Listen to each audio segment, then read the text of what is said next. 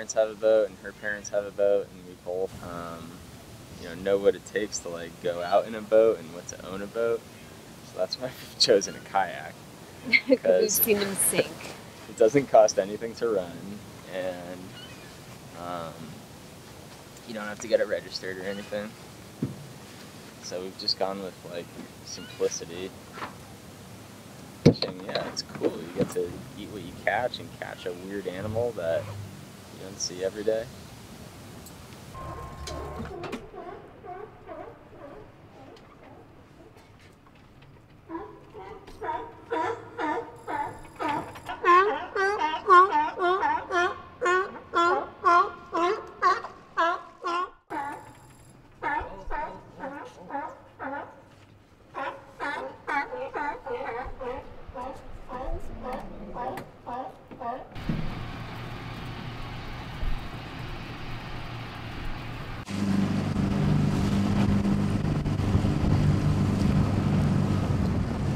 Now you can see why heading into the wind or trying to go out west with this much wind is just not worth it.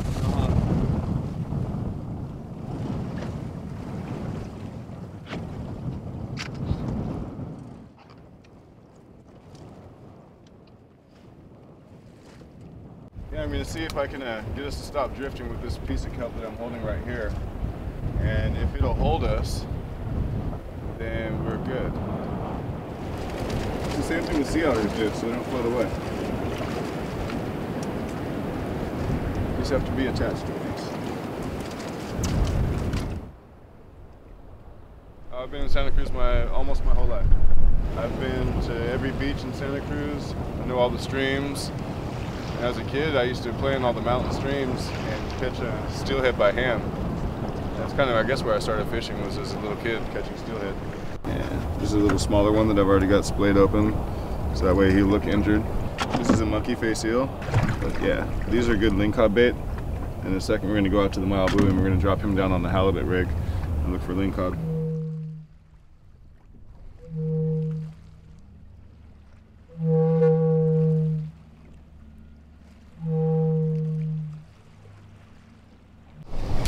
Yep, fish on.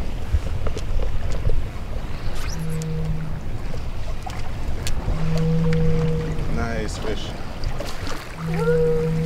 Oh, I hate you. Now this guy, this is unfortunately not a keeper.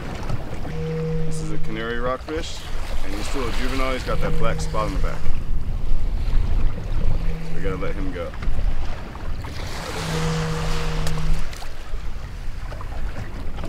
Now the fish are biting.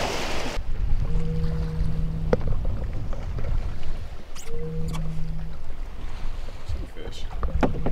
He's not that big, but he will be kept today. He's a little baby copper.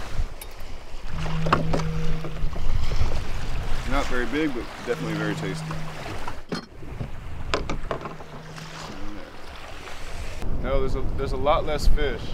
Some fish have been completely almost fished out and they're now endangered. And the size of the fish has gone down.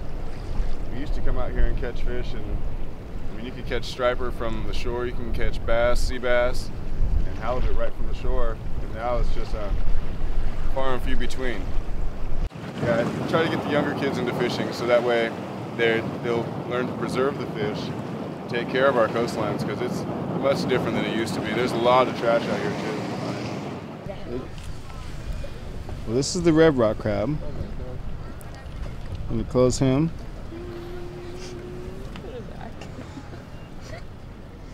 Whoa. So you can catch all the fresh fish that everybody just caught today, and take all the carcasses, drop them in your crab trap, drop it down, and get you got free bait, you got free crab. Beautiful. Very cool. That's all turns around. Thank you. So what we're going to do with him is we're going to put new fresh scents on those guys. Those are all rock cod.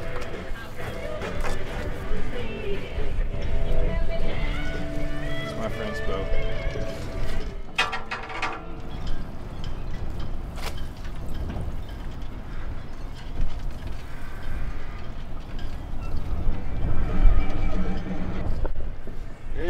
It's small. Yes, small. You want crab? Yeah.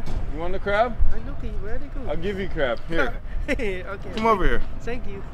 Come on. Because all of us are going to drink some. Chia sẻ trên mền niệm mình mở đi một here. Mền này. And him? Say $5. Later, you more. Okay, we'll get more. A lot of the sea otters, I've seen orcas, I've seen lots of whales, lots of sharks. I mean, that salmon we saw today swimming by the boat, that was pretty neat. One lonely salmon chilling on the top of the water.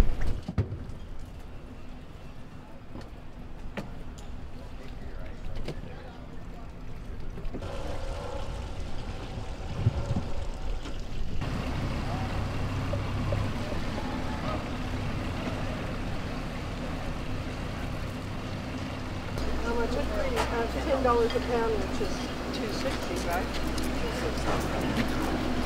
You guys have bags or anything? Yeah, Put them in ice chest? do you have a bag for them? I don't have anything. Okay. I'm just here buying. I'm not here selling or like. But somebody turned you on to me, so that's a good thing. Wait,